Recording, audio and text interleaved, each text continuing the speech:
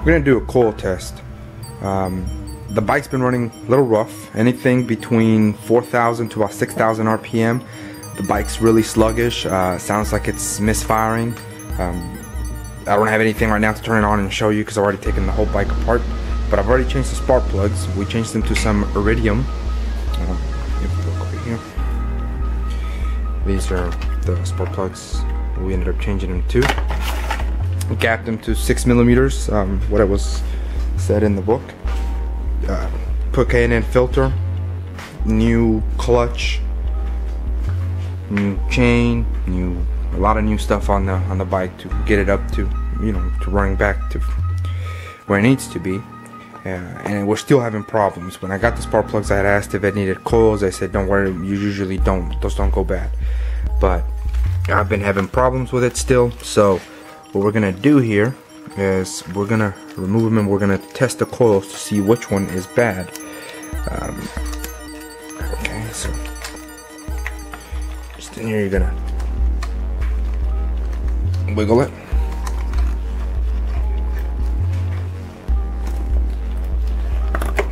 Okay, there we go. And so we're gonna do that for all the other ones, and we're gonna. All right, so we've got our coils kind of set up here. What you're gonna need is a voltmeter. You're gonna set it to your ohms. And if we see online, we've got our. This is for a 2007 Yamaha R6. OEM specs for other years are gonna differ, so just look online for the resistance that you need for your type of bike. For the R6, what we can use or what the specs are is on the primary, and I'll show you what that means, is from 1.19 to 1.6 ohms, and on the secondary resistance test from 8.5 to 11.5 ohms. So what we're going to do here is we're going to test the primary. The primary consists of this. You're going to test this area first.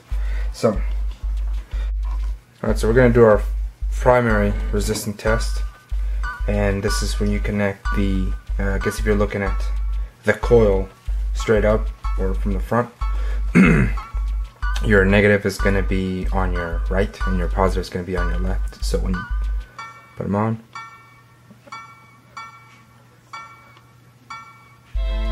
and we're right within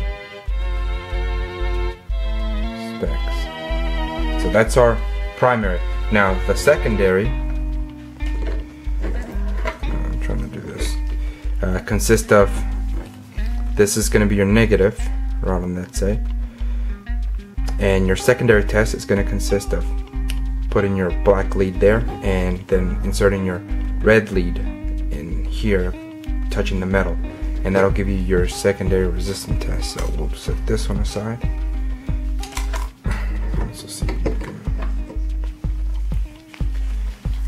see what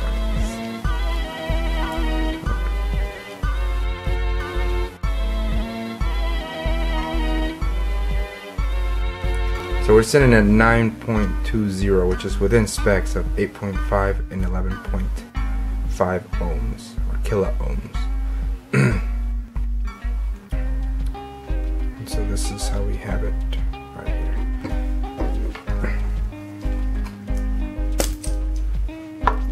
Now the one that I've been suspecting is coil 3, which is this one. And I'm just using this plier just to hold it in place for now. So once again, we're going to do our primary resistance test.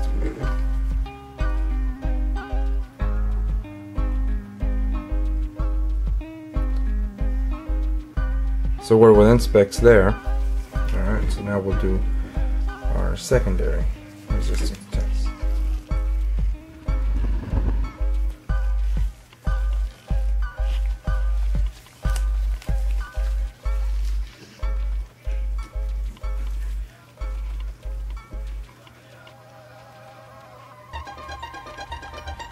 And if you can somewhat see there, it's saying 7.82, which is way below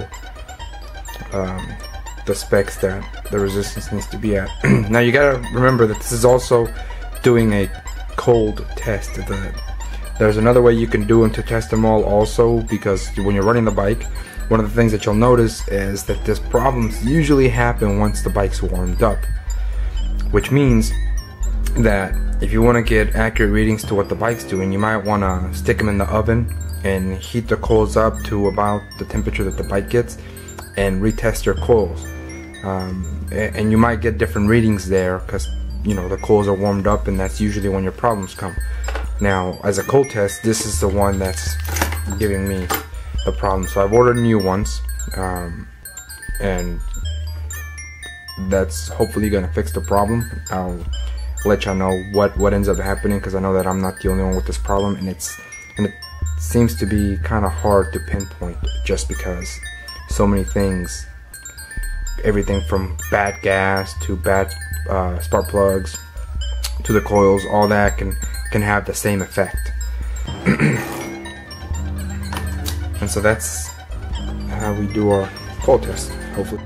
Just another thing that I found could be pretty helpful would be that to make it easier for you to reach in there, this thing can be removed fairly easily, and the boot also.